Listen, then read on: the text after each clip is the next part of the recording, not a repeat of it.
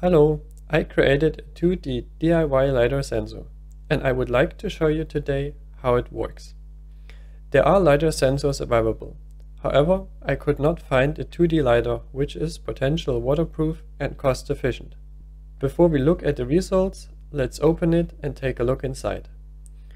The LiDAR sensor itself is a TF Luna, a 1D LiDAR with 8 meters of range and 2 degrees opening angle according to the manual.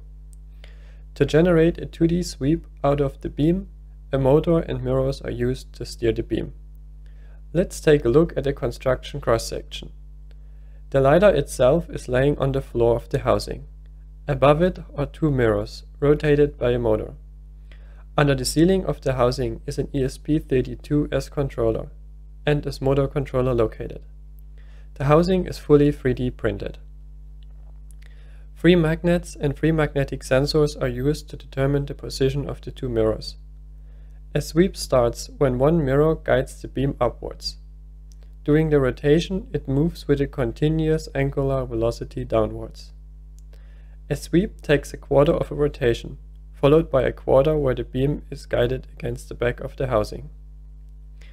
Since there are two mirrors, the frequency the sweeps are produced is 2.5 Hz. The TF Luna has two lenses. One side sends the beam, the other one receives it.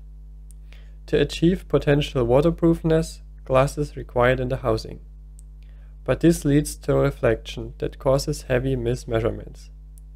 Therefore both sides need to be separated very well. Now it's finally time to look at some images. Here I have accumulated several frames to increase the point density. On the left hand side we see the sensor's origin. The grid is 1 meter in square. It catches part of the ground and the ceiling. These points are marked in brown since they get filtered out due to a region of interest filtering. The green dots are noise. The blue and yellow dots are valid measurements in the right height.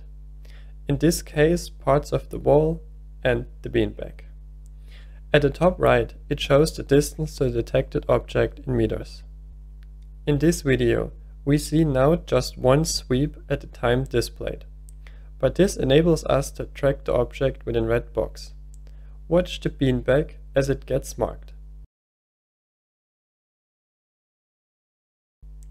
This works as well if the beanbag moves towards us.